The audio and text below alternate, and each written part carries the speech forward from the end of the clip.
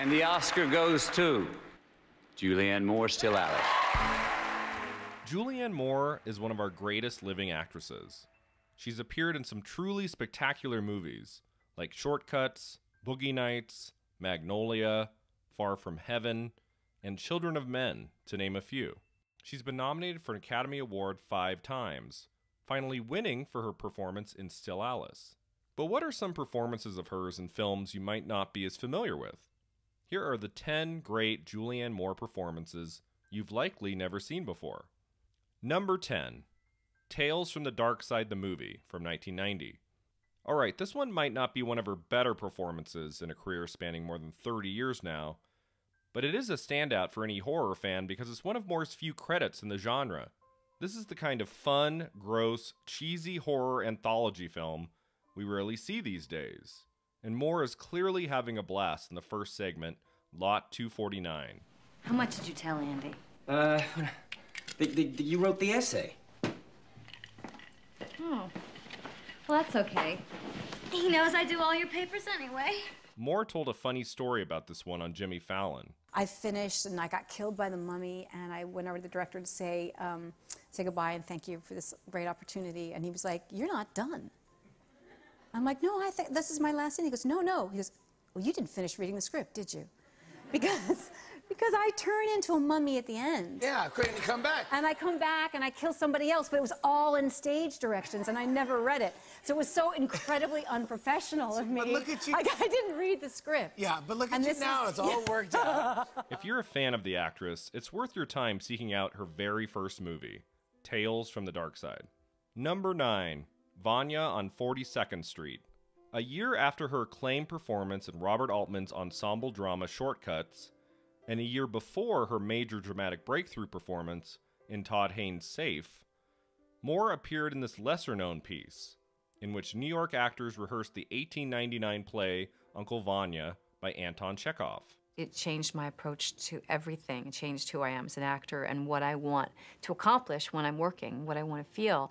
And it simply taught me all about process. Moore is so fresh and compelling in this, an early sign she was about to embark on what would truly be a remarkable career. Number 8, the prize winner of Defiance, Ohio. Moore's prominence in Hollywood rose immensely in 1997 due to her appearances in the blockbuster The Lost World, Jurassic Park, and with the Paul Thomas Anderson masterpiece, Boogie Nights. She continued to shine in the coming years in one terrific film after another, and in 2002 she achieved the rare feat of 2 Oscar nominations in the same year, for The Hours and Far From Heaven. Another period film Moore starred in soon after that sadly fell through the cracks was the highly entertaining, based on a true story, The Prize Winner of Defiance, Ohio, in which Moore plays housewife Evelyn Ryan, a woman who helped support her husband and 10 children by winning jingle writing contests. What? That's right. Oh, my Lord.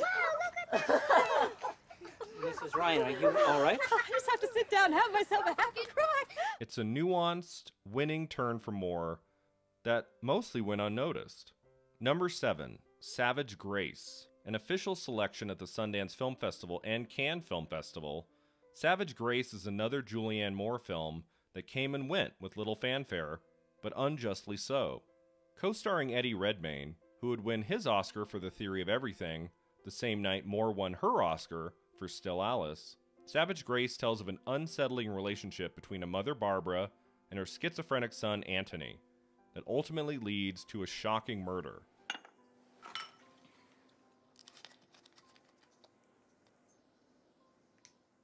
The subject matter likely turned off many viewers, but if you're up for the challenge, this is a terrific movie, with a Moore performance you won't soon forget. Number 6, Chloe, from 2010. This erotic thriller features a stellar trio of actors, Julianne Moore, Liam Neeson, and Amanda Seyfried, who both relish and transcend the trappings of this somewhat familiar genre. My husband's cheating on me. The film, directed by the great Adam McGoyan, was a commercial success at the time, but it's one I don't feel many people talk about anymore, which is a shame since it's an above-average drama that hooks you in and keeps the tension rising all the way to its finale. Number 5, The English Teacher, The same way not enough people are talking about Maggie Gyllenhaal's remarkable performance in The Kindergarten Teacher from 2018, even fewer are discussing Julianne Moore's amazing performance in The English Teacher. That is so chivalrous of you. You know, you're a role model of these kids. They look up to you. To take advantage like that, that is unconscionable. It's a stellar indie film that provides another rich character for Moore, who gives the English teacher Linda so many fascinating layers. Number 4, Maps to the Stars. Katharine Hepburn once said, "The right actors win Oscars before the wrong roles." And that was true when Julianne Moore went home with the gold trophy for her solid but not especially memorable performance in Still Alice. I actually think Moore gave a better performance in another 2014 film, David Cronenberg's vastly underrated Maps of the Stars, a satirical Hollywood drama co-starring Robert Pattinson. Moore is a wonder to behold as aging actress Havana, who suffered abuse from her mother and is failing to land a large comeback movie role. She explores dangerous, unglamorous territory here that calls to mind Gloria Swanson's iconic portrayal of Norma Desmond in Sunset Boulevard. Hi. Are you okay? I have the flu. I need cigarettes. American Spirit, and I need you to pick up some prescriptions. Ambien, Vicodin, Xanax, Zoloft, and Astragalus, and Golden Seal. If there's only one Julianne Moore movie you check out from this video that you've never seen before, make it Maps of the Stars. Number 3, Freeheld from 2015. Julianne Moore has appeared in many excellent LGBTQ films, notably The Hours and The Kids Are All Right. And Freeheld is another gem you should seek out, one that's based on the 2007 documentary short film of the same name. Co-starring Elliot Page and Michael Shannon, Freeheld tells the compelling true story of police officer Laurel, played by Moore, who fought for pension benefits to be transferred to her domestic partner Stacy, played by Page, after being diagnosed with terminal cancer. When my heterosexual colleagues die, their pensions go to their spouses. But because my partner is a woman, I don't get to do that. In my 23 years as a police officer, I've never asked for special treatment. I'm only asking for equality. Moore revels in taking on challenging roles, and here's another one she excels in, particularly in the moving relationship she shares in the film with Paige. Number 2, Maggie's Plan. Here's another wonderful movie of recent years that never got its due. Written and directed by Rebecca Miller, Maggie's Plan stars Greta Gerwig as Maggie, a director of business development who decides she wants to have a baby and enlists a former college acquaintance to donate his sperm. But along the way, she falls in love with a writer, who falls for her too, even though he's married. Julianne Moore finds herself in amazing ensembles so often, and this is another one to add to the list. Ethan Hawke, Bill Hader, and Maya Rudolph adding great texture to the piece. And Moore is excellent too, showing grace and vulnerability under the most trying of circumstances. I have met a lot of control freaks in my life. In fact, I thought I was one, but you make me look like an amateur. I didn't mean to insult you. Have the decency to leave him and face the fact that you poisoned my life and my children's life and probably John's life with your own selfishness. That's your burden. You earned it. Number 1, After the Wedding from 2019.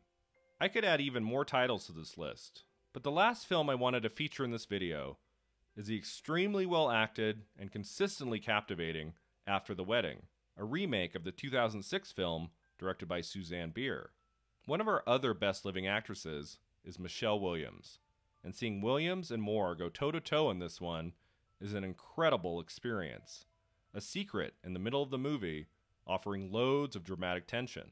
I just have, I have a big weekend ahead of me, so why don't you leave all this with me and we'll have lunch on Monday and I'll tell you what I can do. But in the meantime, come to the wedding and we can get to know each other better.